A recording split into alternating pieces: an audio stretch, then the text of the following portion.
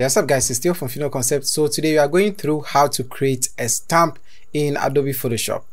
Let's get started.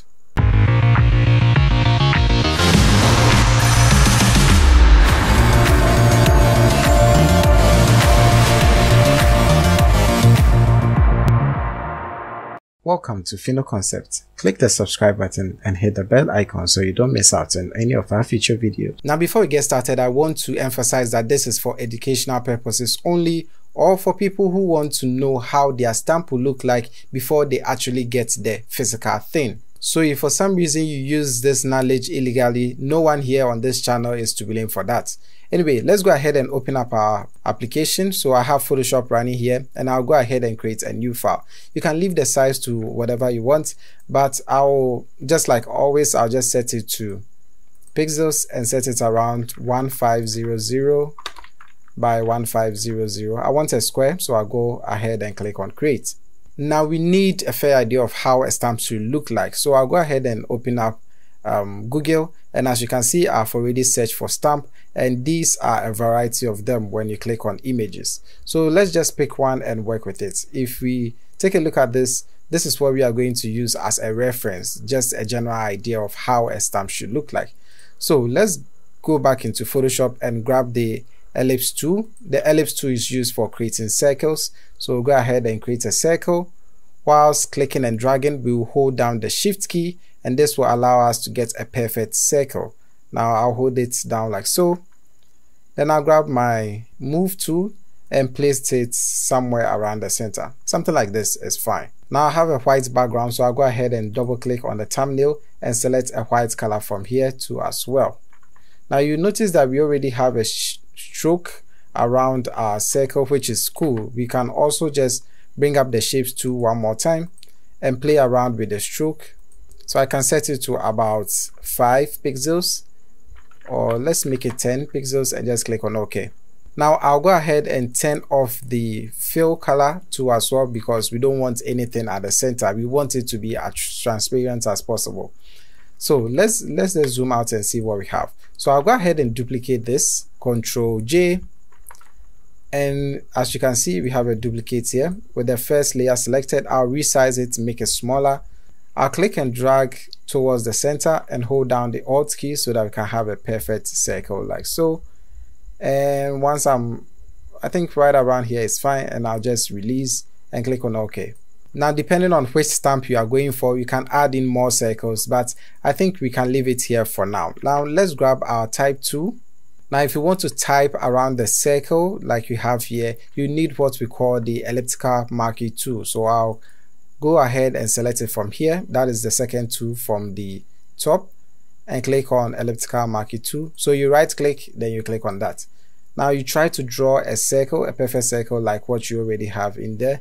And if for some reason you have made a mistake with that selection still active, just right click and go to transform selection, and this will allow you to make adjustments to the selection. So something like this, slightly bigger than what we already have.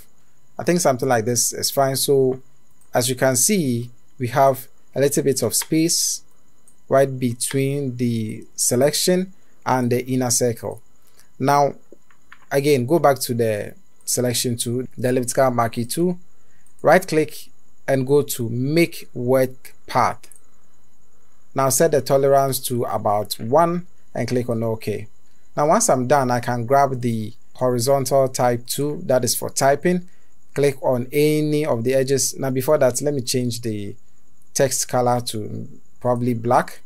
Now click on any of these points around here and type in something interesting like original fake stamp association. Alright, and I'll click on OK. Now you notice that the text is going a little bit wayward, so you can just use the move tool, click on any of the corners. You notice that when I hover over the corners, I get this double-sided arrow, and just rotate it to however you want. So something like this should be fine. Let me move it right around here, and now I have something interesting. So again, if you want to do the exact same thing for the bottom, again, go to the elliptical marquee tool, create a selection. If it's not perfect, right click, go to transform selections, and transform your selection like how you would want it to look like. Okay, I think right around here is fine. Now this time around, we want the text to come inwards like so, unlike before, which the text was on the circumference of our selection. This time we want it to be inwards, so I'll right click again and go to transform selections, and this time around I'll make it much larger and slightly closer to the bigger circle instead of the smaller circle, because this time around our text will be coming in from this side. Excuse me. So once you are done with the selection, right click and flip the selection around. So you go to select inverse. Now you notice that the selection is outside. Unlike before, the selection was inside, now it is outside. Now you can go back to your selection tool, right click and go to make work path. This is very important because if you don't select the outside or invert your selection, it is still going to be like what we had previously. So now if I click on this, you notice that I can just paste in my text like so, and it is going all around. So again, I'll grab my move tool and I'll just click on any of the four corners and rotate it however I want to. And let me pull this up slightly, probably around here is fine, and just click on OK. Now the rest we can just type it in there like so. So I'll just type in original, I can't spell today, original logo. Let's probably make this all caps. So I'll go into the character option and type and click on the all caps icon. If you can't find this, just go to window and just make sure that character is checked. So once I have that, we can go ahead and increase the size. Let's make this center line, probably something like this. Let me bring this to the bottom. Again, increase the size to however you want it, and probably change the distance between the first text and the second text to about 30 points. You can also leave it as auto. That is what most people will prefer, but I just want to keep a reasonable margin between them. So I think somewhere around here is fine. Now you notice that we have the text right here just merging with our big text. So I'll just change that. Let me bring this slightly towards this angle. Okay, left, left, left, right, right. I think somewhere around here is fine. Perfect. Now I'll move this maybe slightly to the bottom like so. Now this is also cool. So what I'll do is I just want to take these parts out. So you can go ahead and play with it however you want. I can decide to draw in a shape like this and bring it down. Then I'll change the text logo to probably white. So let's change that to white so that you can see it. So I already have something like this, quite interesting. Now this is our second circle, the smaller one. I want to take some parts out. So this time around, instead of using the elliptical marquee tool, I'll use the rectangular marquee tool, and I'll create a selection around here like so. So these are the parts I want to take away. Now since this is a shape, you can't just use the delete key to delete. Like you see, we have this error message. So what you can do is you can just create a layer mask, or you can right click and make this a rasterized layer. So once it is a rasterized layer, then you can delete. But again, I'll just go with making it a layer mask, because at any point in time, if I want to make changes, it is going to be a lot easier. Let me make this a bit bigger. So transform options or transform selection and make it slightly bigger. I think something like this is fine. And I'll just click on the new layer mask icon down at the bottom here, and I'll invert the selection. You notice it is selecting this part instead of where I actually need. So invert the selection with the layer mask selected. Just hold down the control key and press I, so I to invert. And basically this is it. So this is our logo, and this is, or probably this is our stamp, and this is what we are going to be using for our document. I noticed that the previous time I did this, a lot of people were asking, how do I put this on a document? So we are done creating our fake stamp, but to sell it a little bit more, now you notice with stamps that when you put them on a piece of paper, not every part is evenly distributed like what we have here. So if I zoom in, you can see every part is quite nice. This doesn't look realistic. So if you take a look at this, we have some patches in here where the colors are not filling in, and this is what we want to create. Now to create that, just search for splatter. Now I'll go with this particular one, right click, and I'll save it onto the computer. Now I'll go ahead and import it onto this particular space. So I'll click and drag it here, resize it however I want. Now let me bring it to the top. So as you can see, because of this icon, it means it is a smart object. So I'll right click and go to rasterize layer. Then I'll grab the magic wand. This will allow me to delete everything besides the black spot. So I hit delete. So as you can see, now we just have our splatter.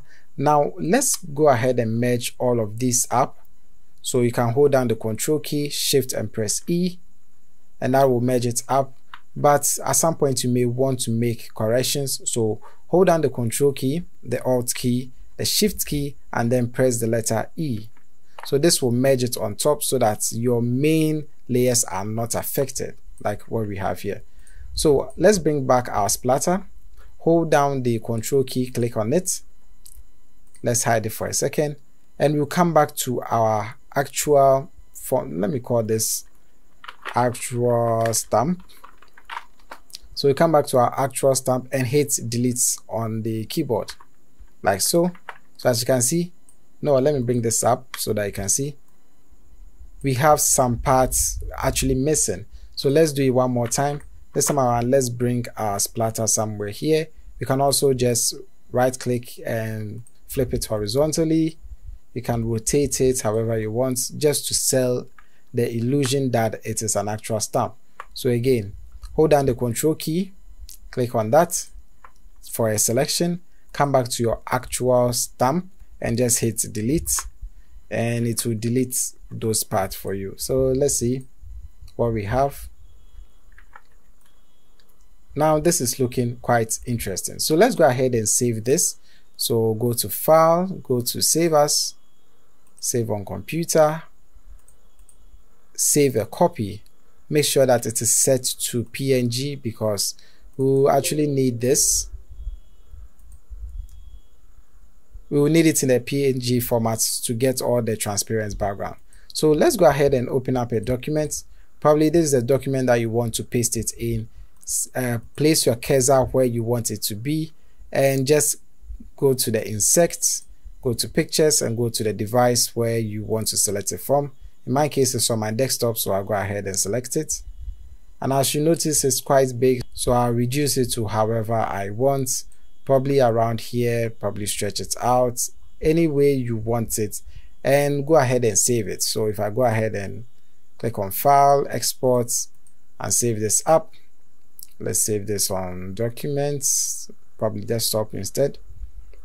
This is what we have. If I scroll down to the bottom, as you can see, we have our fake stamp right here.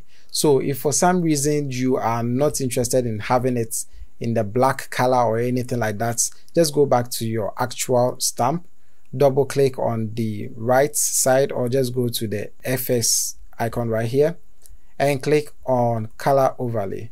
This will allow you to manipulate the color however you want. So you can set it to red, you can set it to blue, any color that you are interested in. You can even make it a gradient overlay. I prefer using the gradient overlay because it's from one color to another, so it sells the effect much better. So you just select that, go to the bottom here, select a color that you want.